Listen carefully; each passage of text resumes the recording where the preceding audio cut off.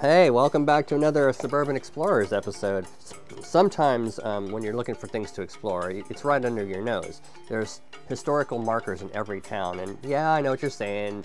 You've seen that, you know what it's about, everybody in town knows what it's about, so what's the point of going there and doing an expedition? But you never know. Sometimes the most obvious things that are right under our noses have even more stories to tell.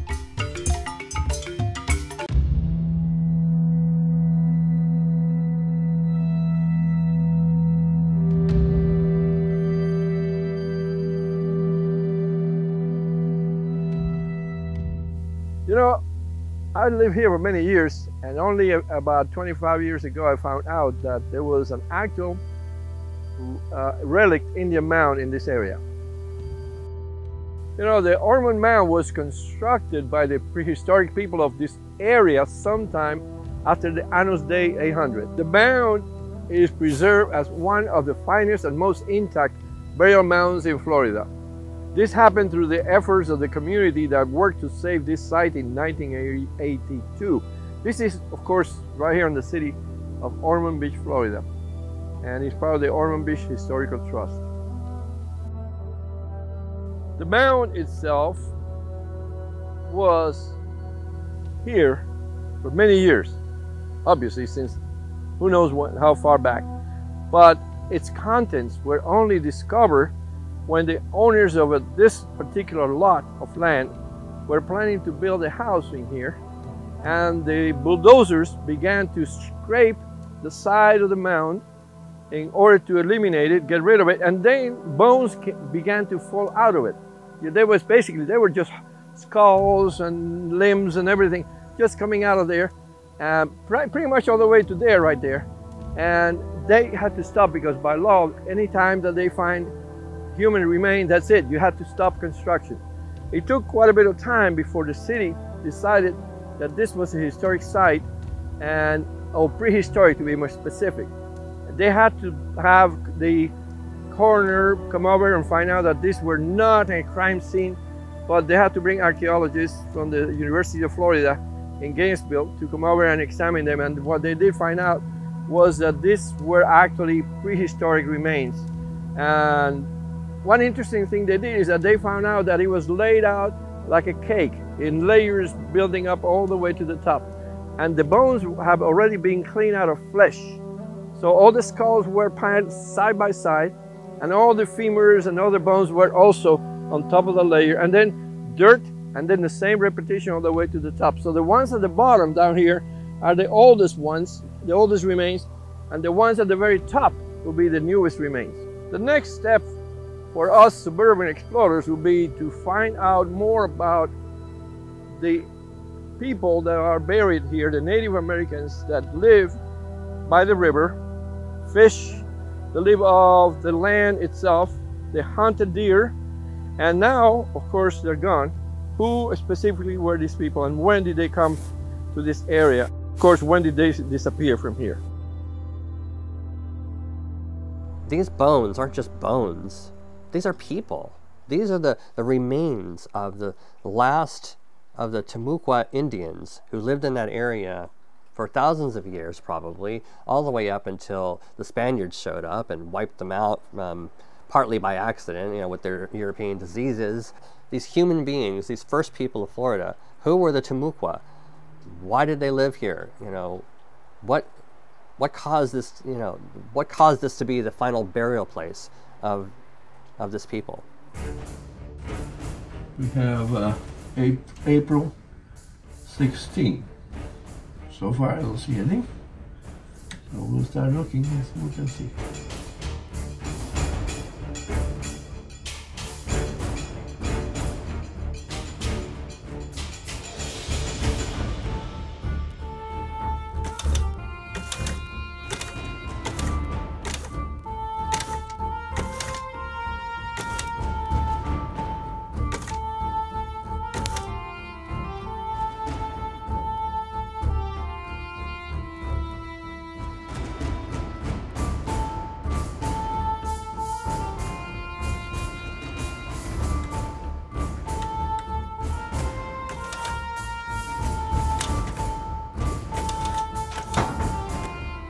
So I'm doing some research here, trying to find, you know, more information about the Timucuan Indians, Timucua, and who were buried in that mound that Raphael explored. And so I'm just doing a little research here and just putting in various search terms, and I can see some information here about the Florida natives, and it gives some pretty good information. And so I'm just kind of jumping around and finding different bits of information, and I stumbled on this anthropological paper from the Smithsonian Institution, written in 1955, I believe.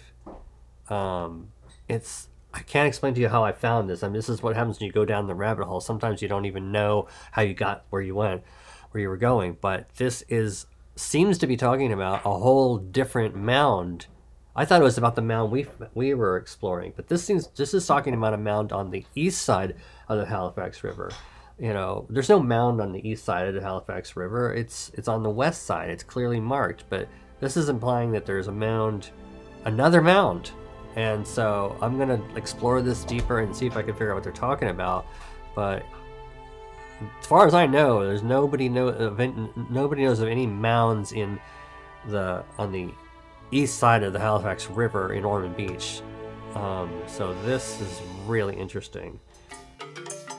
This morning, early enough, because it is hot here in Florida, I'm heading towards the beach side to see if I can walk 1.3 miles and locate the tentative location of the beach mound.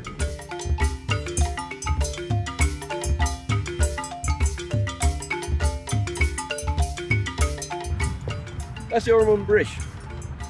That's the location of the beginning point of the walk that I'm going to take, roughly 1 mile south of here. I'm going to use a pedometer to measure that distance from the map that we received from the Smithsonian Institution. From here, I plan to walk about 1 mile, maybe a little bit more than that. The reason why I'm doing this is because there is no actual address, no location as to where the mound was. All we have are the descriptions that the archaeologists put on the report to the Smithsonian Institution in 1933, indicating that the mound was on the left side of the road going south. In other words, on the east side of the actual road itself. Well, the end of the search brought us here. This is the location, as far as we know, of the mystery mound. The people that live in these two houses across the street from this point probably don't even know that in 1934 an Indian burial mound was located pretty much right here. Now it's all built up. Of course, there's houses on both sides, there's the street, and the river is still where it was before. So little do they know that we have now the location of the mound. And of course, the skeletons that were here, all the people that were buried here, are now in an archive in Maryland, and they're not here anymore. But we know history goes on, and now you know. For example, a house built on top of a cemetery is always going to be a poltergeist appeal. You know? I know, right? I mean, everybody knows that movie, you know. So. I know, it's true. It's like you only moved the headstones. Have you seen any ghosts in that house? Like, hey, you know those archaeologists did everything they could to save what was left of that burial mound and the artifacts and the remains that were found in it, and to spirit them away so that they could at least be preserved with dignity, even though the site itself has been leveled for home construction. I liked what they did with the first mound, where they left the bones where they were. They respected the burial ground. So that's it for this episode of the Suburban Explorer, a tale of two burial mounds. The Timucua are gone, but not forgotten. I would like to quote from an editorial written by Mary McLaughlin, a reporter for the News Journal, local newspaper, written in 1982 after the discovery of the remains of those Indians. She said, "You never hear them referred to as people. They are craniums mandibles, occipital, femurs, and tibias. Articulated individuals, but not mother, daughter, father, son, as they once were. When their hearts fluttered and stopped, their families grieved and buried them with ritual and respect for the last great mystery in the life of many. As custom required, small treasures and important things, beads, arrows, pots of herbs, they all went to the earth with them. Of all things, they trusted the earth most. He had given them food and shelter for their bodies. It would be a safe place to keep those bodies and the mystery whose boundary they had crossed. The earth was mounded over them, grave and monument at once. They and their secrets were safe for eternity. But history and eternity are sides of the same coin. Spinning when it passes from one hand to another, both values change. One culture's sacred monument becomes another's obstruction. The final mystery becomes a temporary curiosity, and eternity is measured by the tread of a bulldozer. And so they are unburied. Wind still blows off the river and chills our skins as it chilled theirs. It is surely the only sound, as the sun, moon, and stars would be the only sights they would know in a world to which their bones are being exposed.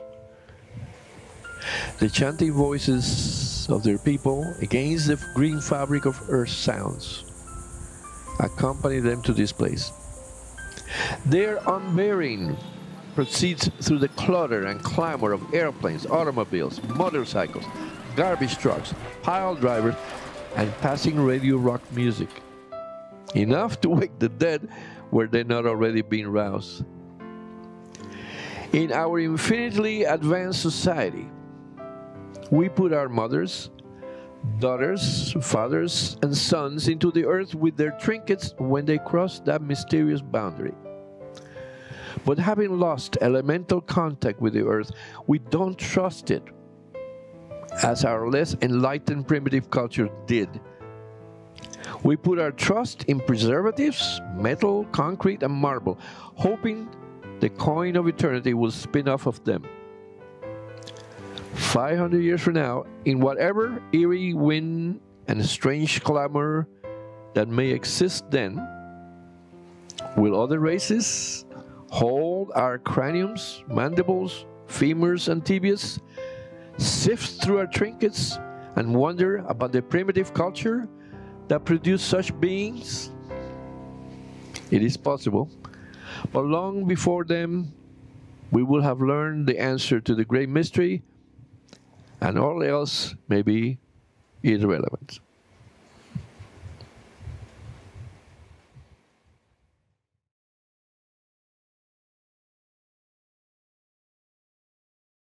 And that does it for another Suburban Explorers expedition. I hope you guys are going to get out there and send us your expeditions.